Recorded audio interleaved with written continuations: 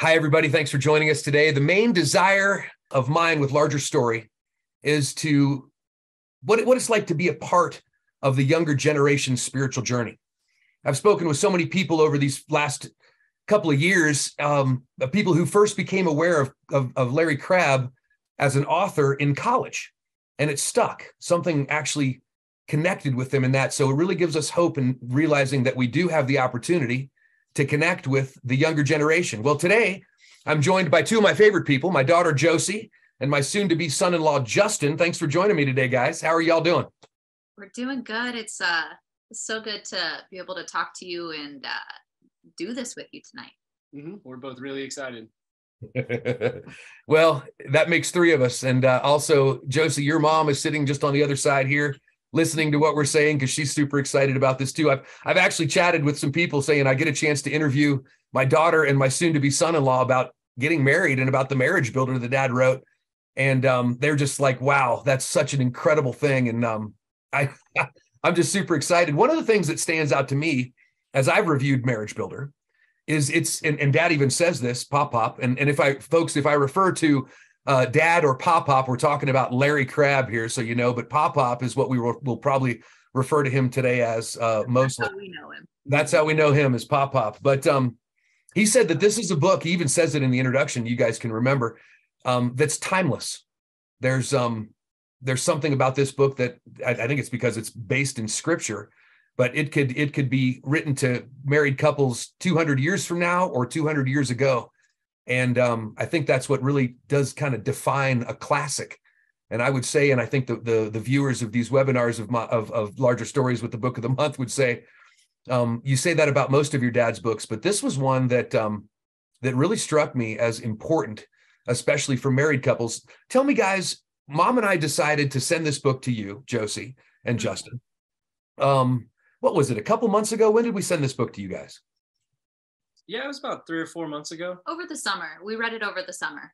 So how familiar, I mean, what are the kind of things that stick with you about this book as and I know it's been a while since you've read it, but what are the things that you kind of grabbed you as you were reading this book?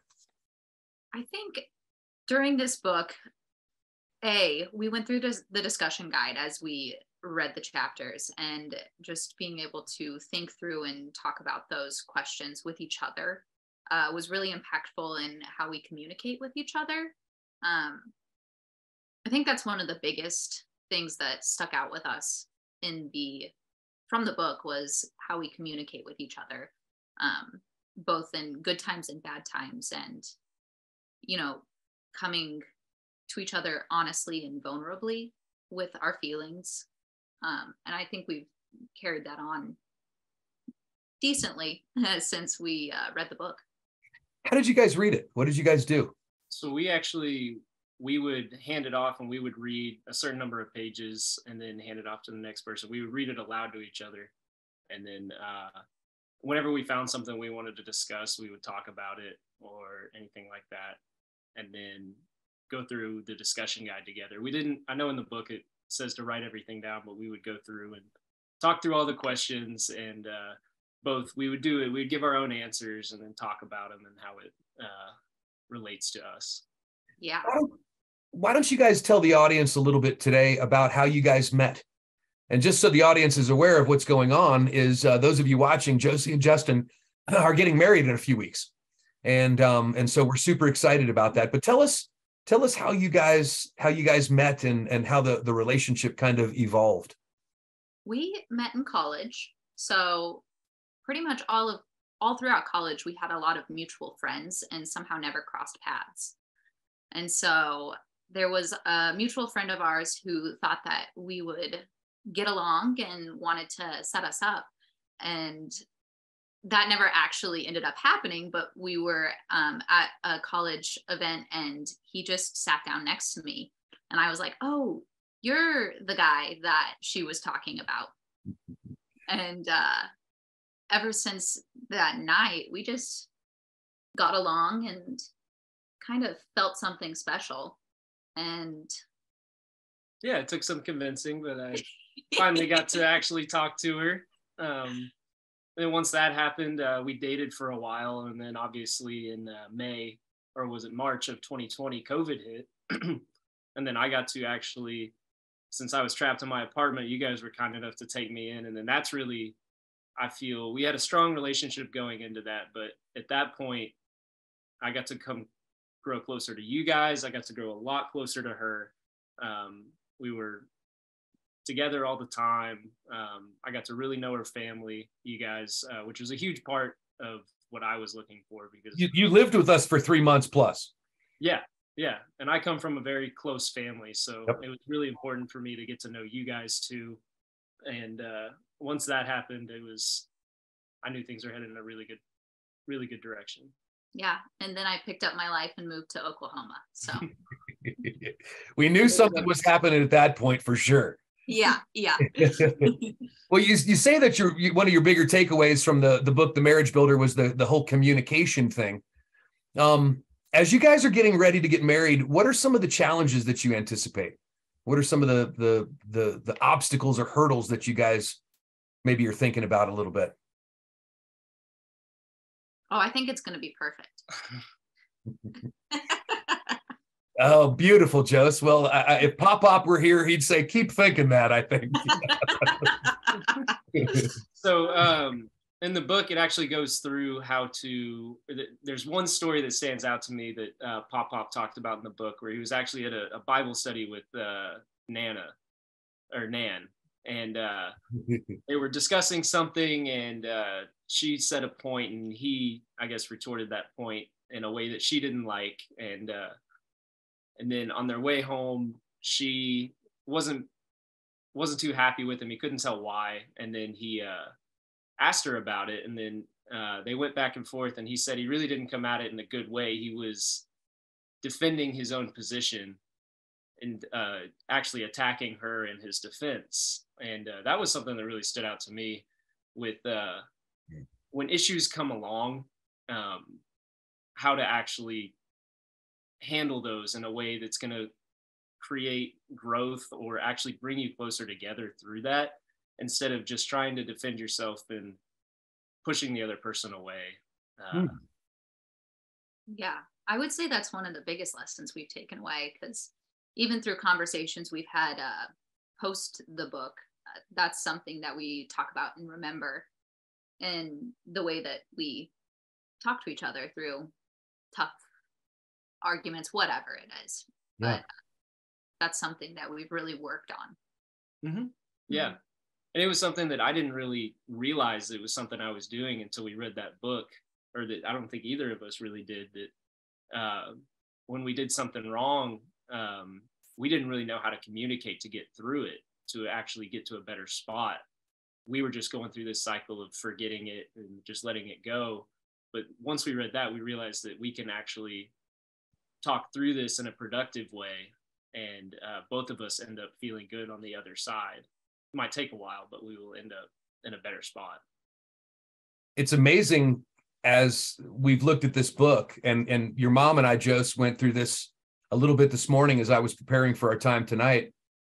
And it's such a practical book, much more so than I think what you would consider a typical pop Dr. Larry Crabb book would be. Oh, yeah.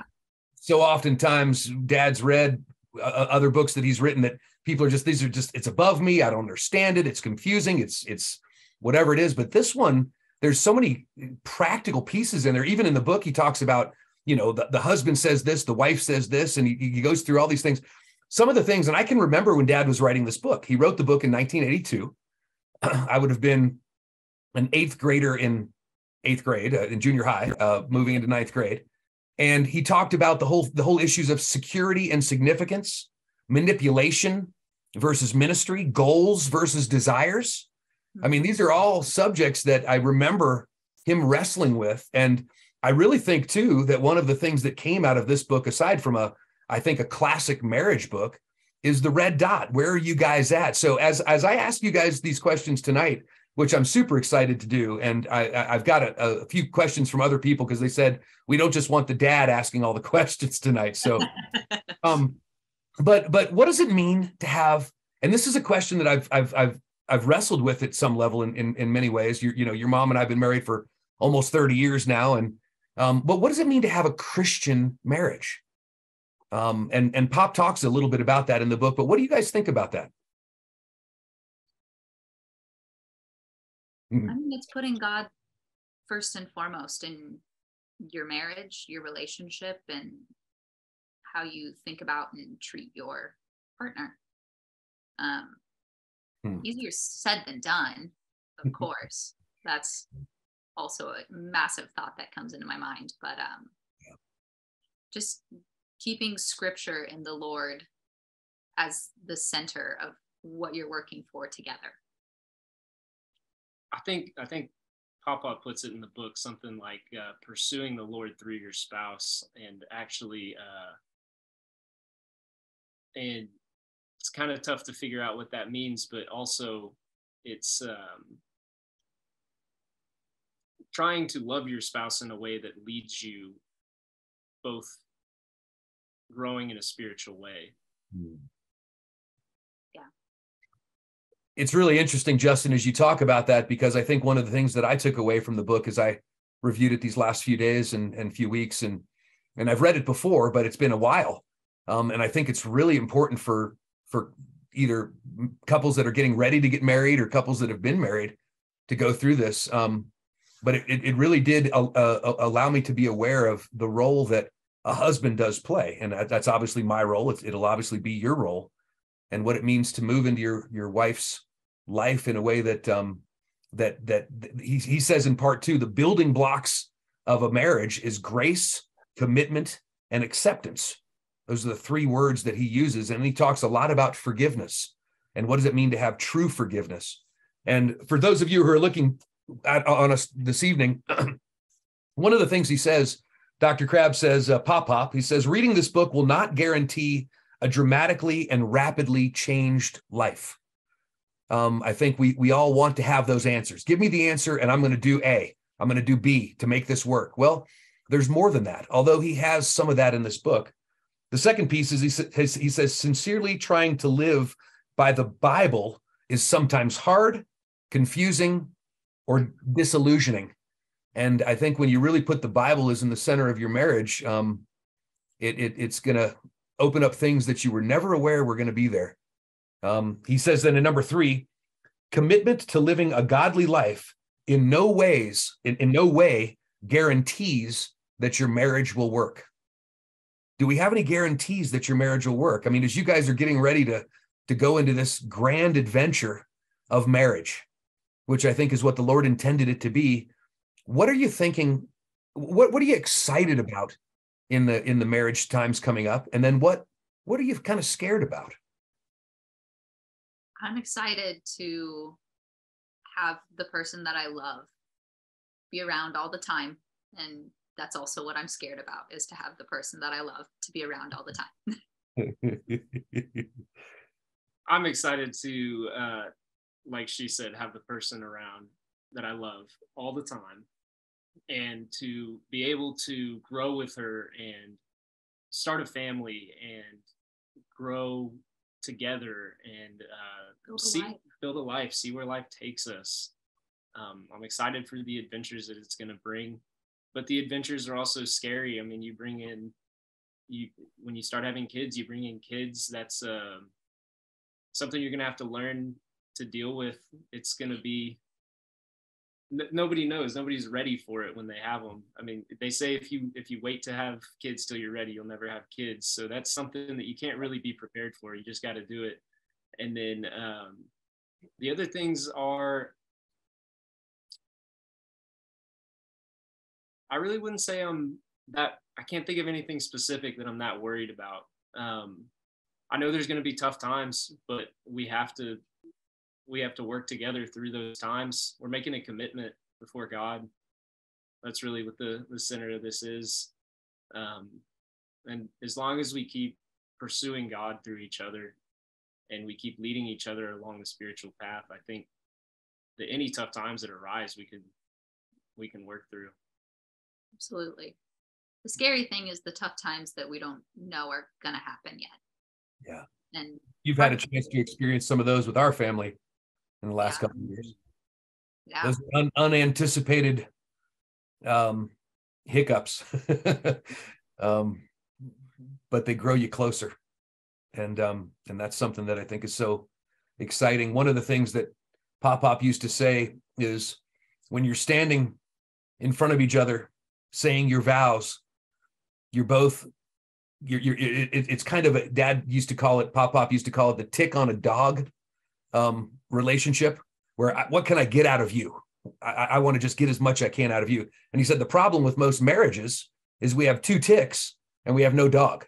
And so there you got a big problem with the 2 ticks and no dog thing. So as you guys are getting ready to go into this, one of the things I talked about earlier as we started this tonight was what we want to do with Larger Story is kind of impact your generation, the younger generation who is really going to be responsible for what's coming up, and the next generation, the kids that you guys have. And one of the questions I think I would ask is Josie and Justin, you got a chance to know Pop pretty well as well. But what has been the impact on your faith, getting a chance to know your grandfather and your grandfather-in-law before he died? What is that? How has that impacted you guys? And what is that old man? And he was the old man. You guys saw him as the real old man. Yeah. But you also saw him a little bit younger too, where he was a little bit vivacious and ready to go. But how has he impacted how you guys think, or what's going on now?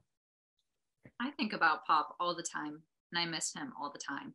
Yeah, me too. And for me, as one of the smartest men I ever knew, and one of my favorite minds, I miss that. And I think if someone like Pop, who's, I think, is so brilliant, so thoughtful, believed in all of this Bible stuff with his whole heart in a way that you just saw him give his life to it, then there's got to be something to it. And there's at least once a week, I stop and think, man, I wish I could talk to Pop about this. There's something. Me too. Yeah. So, yeah.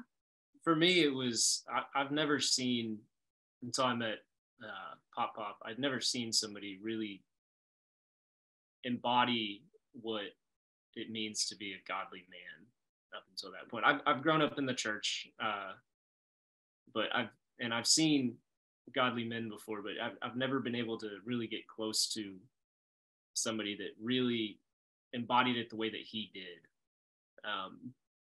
It was just in the way that he talked and how he treated people. It was really impactful for me to see that. It really gave me a good understanding of what it truly means. Yeah, he was very, very keen on you, Justin, for sure. He in his last times that he did some things for the family, and you may have seen this, he was talking to Josie, and he said, "Tell that boy to put a ring on your finger." He was excited for that to happen. And it's interesting because I look at both of you, and I know both of your backgrounds a little bit. I mean, Justin, I know your mom and dad have been married for 35 years or how many years it's been. Coming up on 35 years, I know. And Josie, your mom and I have been married for almost 30 now.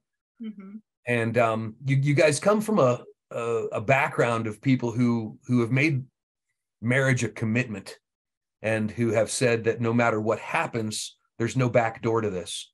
How has that influenced you guys as you move into this next phase of becoming one? A ton.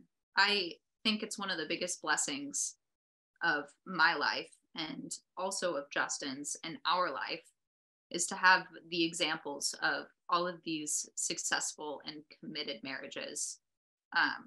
That's not something that everybody gets. And to be able to see it lived out, and just know that if they can do it, you can make it work.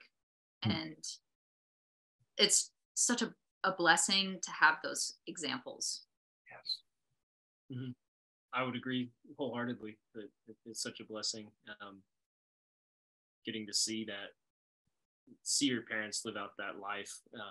And there was hard times. There's always going to be hard times, but them fighting through it and always staying side by side, sticking together.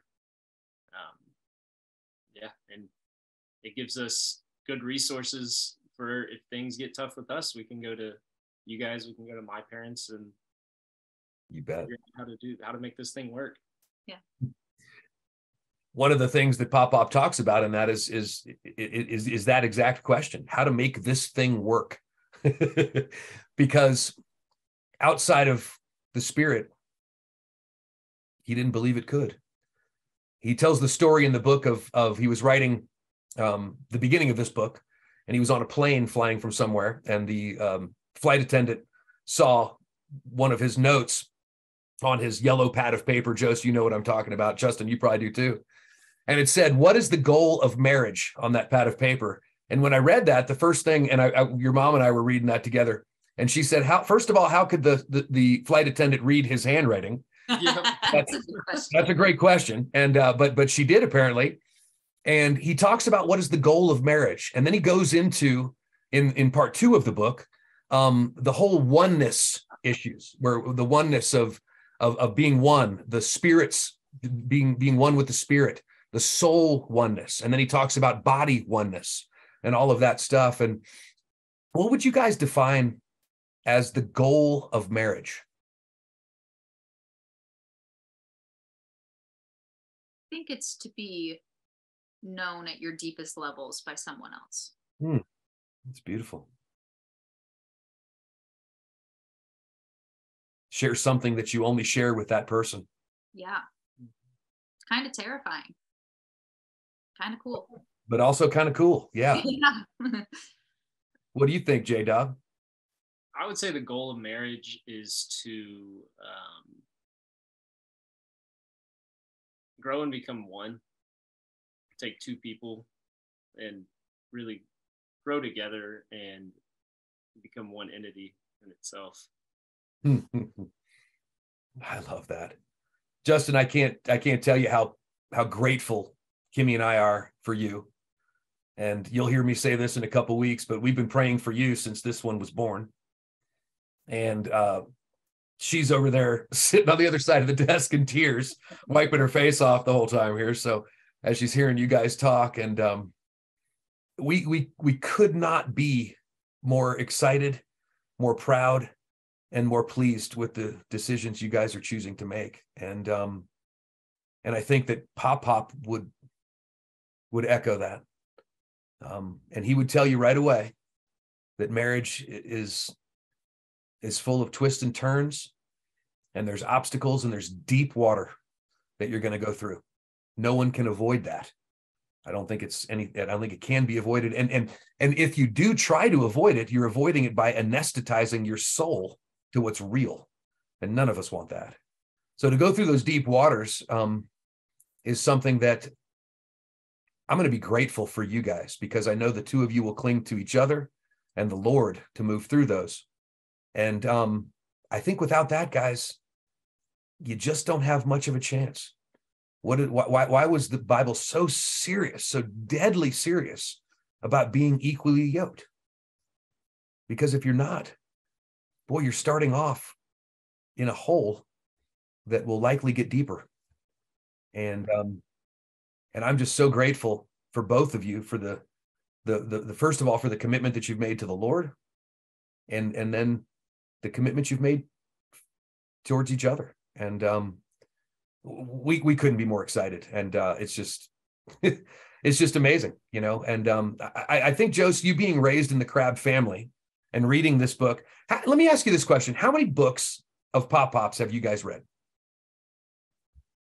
2.5. 2.5. I think that's a pretty common answer. He's only written 32, so most people say I made through 2 and then maybe a half. I couldn't get through that one book, but I got through half of that book. That's all I needed. It's quite an accomplishment. I mean, you can't skim through those. No. His books are thick. Even if they're not thick books, they're deep, they're rich. They go to areas that force you to, you know. One of the things that my dad said, Justin, that is the more of a woman that you have as your spouse will require you to be more of a man. He's said that many times. I've heard him say that so many times. And I'm just so grateful for, I think, how you two fit. I think there's just a good fit. And sometimes that's not the case, but I think there's a good fit. And I think the fact that the Lord is the center of your relationship gives that good fit an even better opportunity to reach its potential, and the opportunities that you guys have in being an example and the children that you're going to raise. And I mean, it's just, it's your mom and I, Josie, sit here and we were going through your pictures as we did all those we did that video for you guys. And I mean, it's just amazing thinking of you now. You're getting ready to get married. Yeah. And I remember carrying you out of the hospital when you were 6 pounds, 6 ounces. And it's just such a blessing to see. So we're so grateful. And I'm sure I'm speaking for David and Teresa too. One of the things that I think you people who are watching us need to know, Justin got a chance to live with us for 3 months or so during the whole pandemic quarantine piece, when he was finishing up school at the Colorado School of Mines, where Josie went, and he was in a basement apartment and ran out of toilet paper and the whole thing. And then Josie got to move in with Justin's folks for a few months before she got her place in Oklahoma, and got to know them really well. So this has just been a kind of a little bit of a fairy tale relationship up to this point, and I'm grateful for that. But I think it's also important to realize that it won't always be a fairy tale. And there'll be hard times and there'll be deep waters. And that's where commitment becomes the issue. Yeah. Yeah, we know that. We've talked about it. This book sparked a lot of those conversations about the impending hard times. Right now we're floating on the pre-wedding bliss and everything. And it's been great. Enjoy that. But we're in it for life. I made sure that we had multiple conversations before I proposed that this is forever. It's not, you can't call it quits at any point. We're making a commitment. Yeah. There's no back door. There's no back door. No. And one of the things that Pop talks about in the book that's very prevalent throughout the book is forgiveness. And he talks about false forgiveness and different kinds, but what does it mean to truly forgive when you're hurt in a way that your spouse hurt you? And you guys will run into that. But then again, that commitment and the commitment to the Lord above all else will carry you through. Is there anything you guys want to say? I mean, one of the things we're so grateful for this time is you guys are the ones we want to talk to with Larger Story. And the fact that, you're my daughter and my soon-to-be son-in-law, just is such a privilege to get a chance to chat with you guys. But we want to hopefully get an entree into your generation, because there's hope and there really is truth, even if sometimes it doesn't seem like there is. Yeah. And truth is true whether anyone believes it or not, and false is false whether everyone's believing it or not. And you guys, I think, are starting your, Pop talks about this in the book, but you're starting your relationship off with the foundation that is built on the rock, because it's built on him. And that gives you guys a chance. And I'm so grateful for that. We are too. Yeah. Anything else you guys want to say to this group of people that are watching us? And as we get ready to wrap it up here, I'm so grateful for you guys joining me tonight. Thank you so much. I just got back from Juan Eats. He wanted me to tell you to say hello. And so we had a good time over there. And but anything else you guys want to say? I do. Just something that I'm grateful for is reading Pop's book, and especially reading it out loud. There were a few times where I giggled just because I heard his voice, and that was him speaking, and those are his words. And it's something I'm grateful for, is even though I've only gotten through 2.5, I have a lot of his thoughts and wisdom left untapped that I get to access. And man, that's cool. He's left us with a ton of things, but the biggest thing that he left us with was his love. We knew he loved us.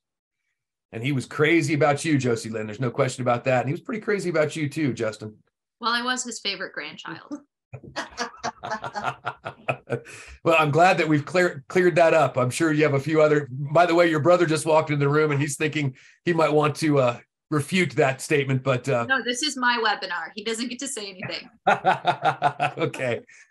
He doesn't get to say anything. Maybe I'll do one with him at some point soon, but I just love you guys so much. And I know here in a little bit, we're going to have a little time of prayer for your big day coming up here in a few minutes. And thanks for joining us today. So as we finish up, I would say this is probably a book, The Marriage Builder, that we probably should all read once a year. They got it back there. I love it.